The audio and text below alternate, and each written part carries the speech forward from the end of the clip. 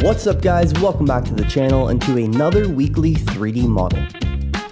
I wanted to change things up this week and do something a little bit different than the model we created last week. So we're going to be creating a traveler's suitcase. So let's just get started.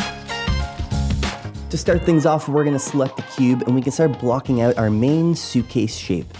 Now this video is basically just going to be a time-lapse speed modeling video, but like usual, I will jump in here and there to explain a few of the small things I'm doing along the way. Now, as you can see, I just started off blocking out one suitcase, and my whole idea behind this model was actually just creating one traveler's suitcase. So I thought it would just be cool having one half-open suitcase, and we can throw in a couple objects and items at the front, and make it look a little bit worn out and weathered, and add some cool stickers all over the suitcase. Now, I got this idea from an image I came across on Google, and I thought it looked cool. I love the weathered, textured look on the suitcase, so I just wanted to try to recreate this image. Now, I wasn't trying to make it identical, I just was using it as some sort of a guidance. Now, my whole idea was to create one suitcase, and as you'll see, we slowly created a second suitcase and then a third little one on the side. And then finally, at the very end, I thought we should add in one little tiny keychain on the very front of that bottom suitcase. So throughout the video, you'll see I'm just experimenting with different things. I didn't know exactly what I wanted to add into this week's video. So we're just gonna kind of wing it along the way and see what we can create in a few hours. So for now, let's just continue blocking these main shapes out, and then we can start adding in some details. Oh, and also one quick thing, if you're interested in seeing this video in a real-time pace, I will be uploading this full video along with all of the project working files to my Patreon page, and you can find that in the link in the description below. I also just launched my website, polyrender.com. I just have some merch available on there, but it's a really great way to help support the channel, and you can also spread the Polyrender name into the real world. So if you feel like repping a UFO shirt or a Polyrender shirt, you can find all of that in the link in the description below. And I will also be uploading more merch as we go throughout the year, so keep an eye out for some cool stuff to pop up in there. Alright, anyways, let's continue on with this video and let's continue blocking things out.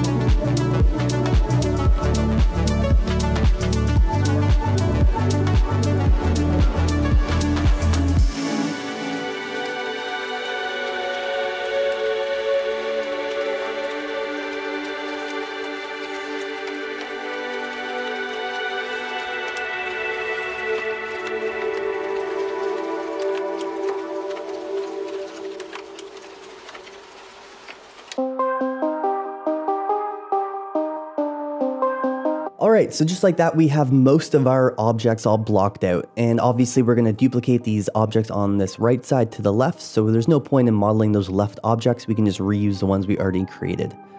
Now next is just jumping into those objects on the inside. Now I didn't want to spend too much time on these objects, so I just really quickly wanted to mention this. You can obviously spend much more time making some more realistic clothing or different items on the inside, but just because our suitcase is barely open, I don't want to spend too much time because I know most of these are not going to be in view. I don't really want these to be the center focus of this whole render. I really want the main suitcase shape to be the main focus, so these inside objects are just to add some more detail and hopefully to make the whole scene a little bit more interesting to look at.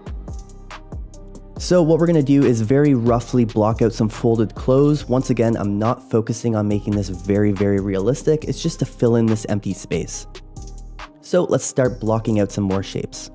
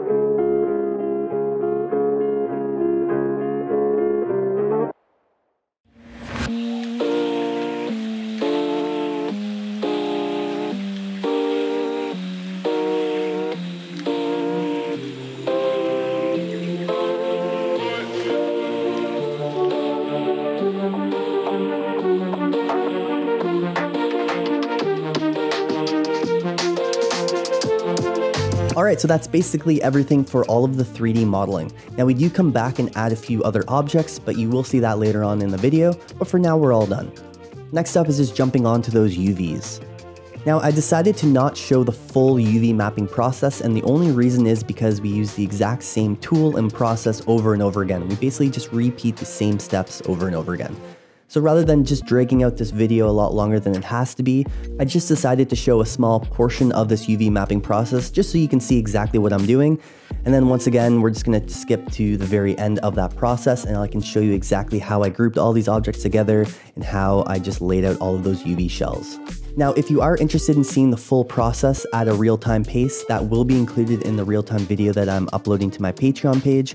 So check out that if you're interested, and you can find it in the link in the description below. Alright, so now let's just move on to those UVs. So we're going to start off with that main bottom shape of our suitcase, and then we can move on to all the other objects afterwards. I thought this would be a great place to start, not only because it's at the top of our outliner, but just because it's one of the larger objects in our scene. So all I'm going to do here is a camera-based projection just so I can remove all of the cuts on the model, and then using that 3D Cut and Sew UV tool I can start adding my cuts wherever I want them. So what I decided to do here was make 3 separate UV shells for this object. So normally I would do one for the inside and one for the outside, but I didn't want those outside faces to stretch too much. So what I decided to do was make those back faces on the suitcase its own UV shell. That way I can just help those stretches and I don't need to make any other cuts on the outside of my suitcase. The least amount of cuts possible is always better, so that way your textures will hopefully look a little bit smoother and you're not going to see any weird cuts in those materials. Now when it comes to spreading these UV shells in my UV editor, I can make that inner shell, the inside, very small. It doesn't need to take up much space because we're not going to see really any of those inside faces. So it's really good to prioritize your UV shells to whichever is going to be most in view, so you can have some higher resolution on those materials when you jump into Substance. So once I'm done that main bottom shape, we're going to move on to the next one in our outliner, which is the little metal corners. So I do the exact same process here. I do a camera-based projection to remove those cuts. I decide to smooth out the objects so I can have some nice smooth lines on the outside. I don't want any choppy edges, and it just looks a little bit more realistic since that's the style we're going for.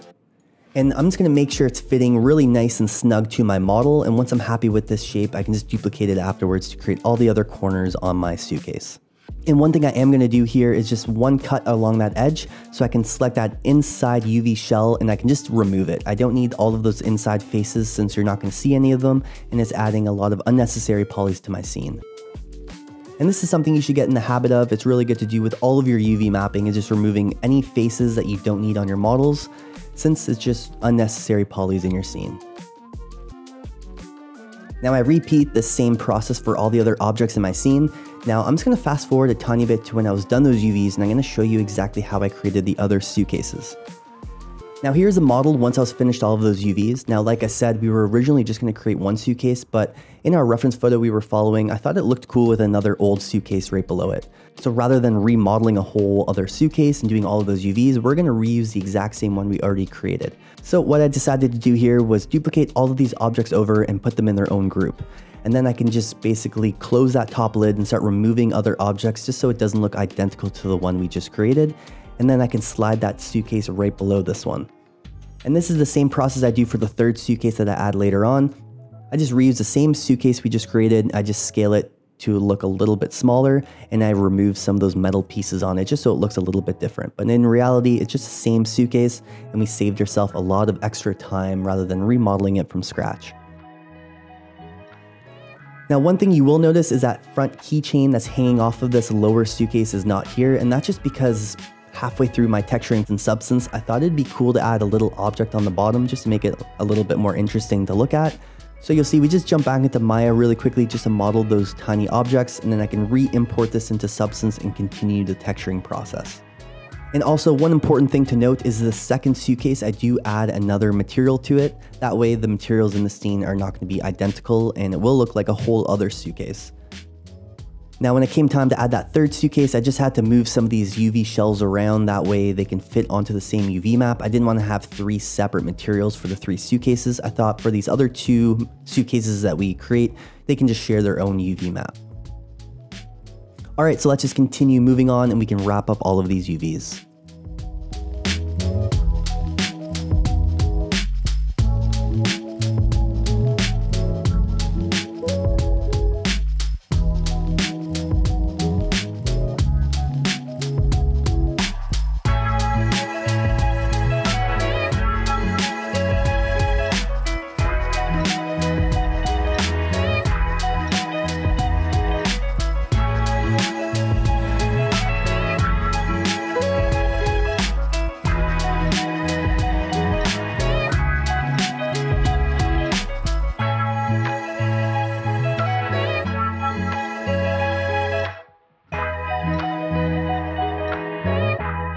So here's a model in its finished form. Now, like I said, I decided to add that third suitcase on the side, and I also added this small keychain. Now, this is after we did the texturing, so you'll see as soon as we jump into the texturing process, this whole little keychain on the very bottom is actually not here. And like I said earlier, I just decided halfway through the texturing process just to add one little detail. I thought without this keychain, it looked just a little bit plain on the bottom. I thought we could add something more interesting to look at, and I didn't want to spend too much longer on this model since we already spent a few hours on it. So really quickly, I just decided to add a small keychain. All right, so let's show you how I did those UVs. So if I open up the UV editor here and I click on this first group, this is the first object. So what I decided to do was break this thing up into the suitcase, the outside objects. Since this is our main object in our scene, I wanted to focus on this as our main model. So as you can see, everything is on its own UV map and its own texture for the outside case. And I threw everything, all the inside objects, into their own map as well. Now for a lot of these other objects, as you can see, these ones right down here, they're just filling in that empty space. They're taking up barely any room on this UV map just because it's not important. You're not going to see it. And to be honest, we could actually probably delete these objects out of our scene and you wouldn't even notice. However, I thought they would just be important to add since it's not going to be in a video game or anything, so we're not trying to cut back on polys to save on performance. So the other two suitcases I decided just to add into their own map along with the keys. So these two suitcases and the keys all share one map, and I deleted all the inside objects, so this suitcase only has inside objects. Everything below here is just empty, as you can see. So like I said, prioritize the larger shells on the outside. So the largest shells in my UV map are clearly these ones, and that's just because they're the main outside faces on my suitcase. Now, it would be important to group these together. There's no point in keeping them separate objects. So to be honest, I should have grouped this into one object and grouped this as well as this. I just decided to keep them separate, and the big reason for that is just because I'm throwing this working file up to my Patreon page, and I find it's easier for people to follow along and really see exactly what I'm doing if they're all separate into their own groups, just like how I do it here in this video. So that is exactly how I did those UVs, and now we can jump into Substance Painter and we can start texturing. Alright, so now jumping over to Substance Painter, we can load in our FBX file from Maya. Now everything here is just the same as every video, but one little setting that we're going to do before we bake out those textures is change our ambient occlusion map just from self-occlusion from always to only by mesh name. And that's just because we're reusing the same suitcases in our scene, and because I deleted those metal objects from some of those suitcases, you're going to see that ambient occlusion shadow effect on those objects, and just to make it easier to look at while you're adding these materials, you should just change your self-occlusion, that way it's not going to show that shadow effect. Alright, so I won't be talking through the whole texturing process, it's just going to be a time-lapse video, but I will jump in at a few different places just to explain a few of the small things I'm doing. So as you can see, I'm just starting off with that main suitcase shape. I'm not going to stress about getting everything perfect right off the bat. I really find that can drag out the whole texturing process. So I'm just going to focus on filling in all of these empty meshes with materials. And then we can come back afterwards and start adjusting those values and tweaking those settings to make them look a little bit more accurate to what I had in mind. Now, I'm not going to lie to you, when it came to the whole texturing process of this suitcase, it definitely took me longer than I planned. I was really torn with how I wanted this object to look. I was just following that reference photo we used earlier, and I wasn't sure if I wanted to copy those materials exactly or if I wanted it to look a little bit more clean. It was just really bugging me, and it definitely stretched out this whole texturing process longer than I originally planned it to. And you'll actually see throughout this texturing process, I definitely spend a little bit of time adjusting colors and jumping back and forth between things, just because I didn't really know exactly how I wanted it to look. And that's something I just wanted to make a note of. If you really plan out these objects ahead of time before you just dive into them, you can definitely save a lot of time on the whole process creating these assets. For example, in this case, I really didn't know how I wanted the suitcase to look. So I had to experiment a bit more with different things, and it just dragged on the whole process and made things a little bit longer. That being said, I'm still happy with how things turned out. I feel like there's a few extra objects we could have added in to make it look a bit more interesting, but Like I said, I didn't want to spend more than one day sitting here and working on it. We just wanted to create something in a few hours. Anyways, that's enough of me talking and dragging this on. Let's just continue this texturing process. Let's fill in these empty meshes with materials and we can texture our suitcases.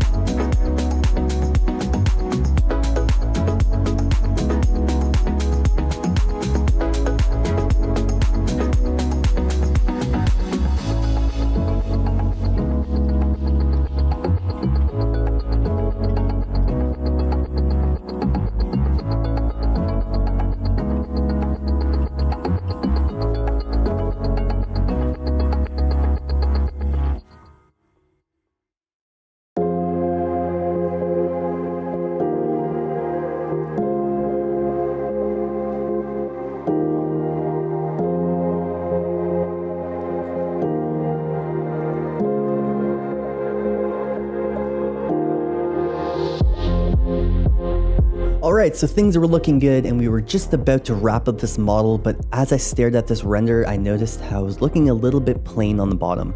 Now this is just typical me to never know when to quit, so I thought we could add in a tiny little object to hopefully make it look more interesting to look at. So I thought at the very front where that handle is, we can add a small little keychain that was hanging off of it. Something just to unlock all of these suitcases since there's a bunch of locks and we have no keys in our scene, so I thought it would just be a fun little thing to add.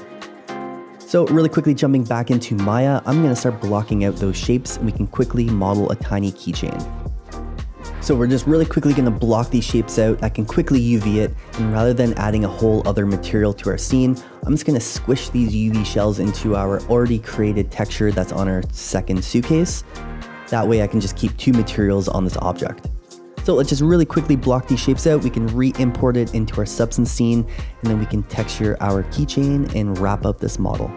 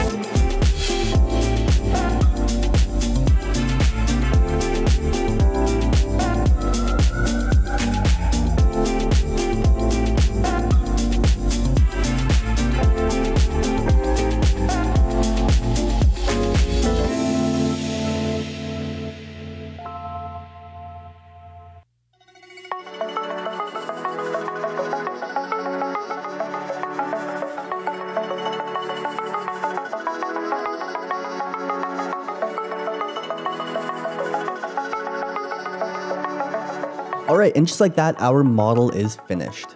I really hope you guys enjoyed this week's video. If you did, give it a like, and don't forget to subscribe to see more weekly 3D content. Also, if you're interested in seeing this video in a real-time pace, as well as having access to the full UV mapping process, that video will be uploaded to my Patreon page, which you can find in the link in the description below. Also, don't forget to check out my website, polyrender.com. I have some really cool merch available on there, and it's a really great way to help support this channel if you like what I'm doing and you want to wear some cool UFO or polyrender clothes in the real world. And you also get 10% off of your very first order, so don't forget to use the discount code FIRSTTIME at checkout, and you can get that 10% off. Anyways, thank you all for the continuous support, and if you're new to the channel, don't forget to subscribe to see more weekly 3D content. Thank you all once again, and I'll catch you guys in the next one.